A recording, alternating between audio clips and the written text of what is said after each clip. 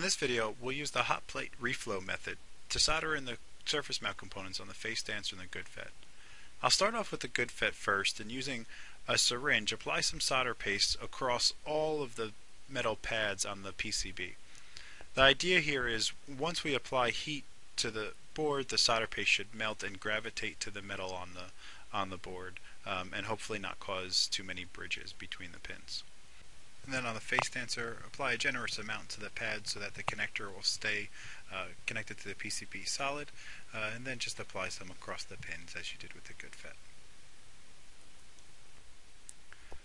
Next up, we'll apply the larger components first. So here on the GoodFET, I'll lay in my USB connector, just drop it on the top and apply a little pressure so that it pushes into the solder, and then I'll drop in the FTDI chip.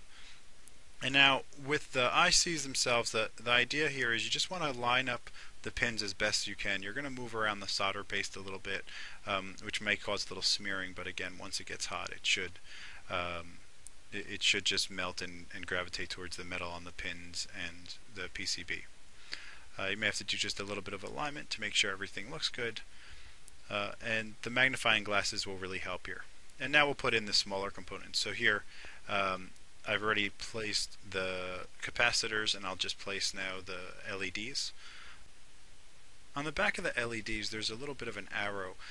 If you arrange them so that the arrow is pointing up and then place them there, that will ensure that you have the connections in the proper way and that the LEDs will light once you apply power to it. So here you may just have to do a little bit more adjusting, and again, the slightest little shake can kind of push the LED out of alignment. So here again we'll apply the LEDs, and our capacitors have been already applied, and I'll just do them one at a time and make sure that they're all properly aligned, and double check it with my magnifier. The hot plates can get really hot really quick, so it's always a good idea to have an infrared thermometer watching the temperature. You want it to be about 220 degrees Celsius during the reflow. With the board fully assembled, let's put it on the hot plate and keep a close eye on it. You'll start to realize that the soldering paste is starting to become much more silver and liquefied, and you'll start to see a bunch of smoke coming off of the board. The boards and components can tolerate a good amount of heat, so don't worry too much about the smoke, but you don't want to leave it on the hot plate for too long.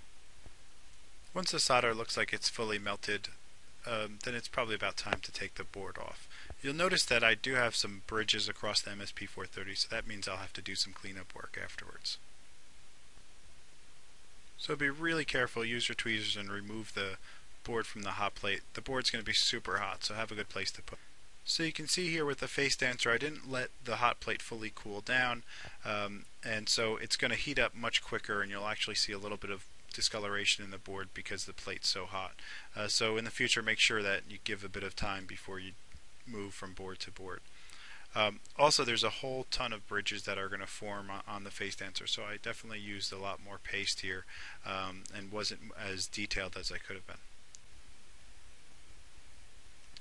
But that's it. I got a whole bunch of rework to do, and then I'll be done.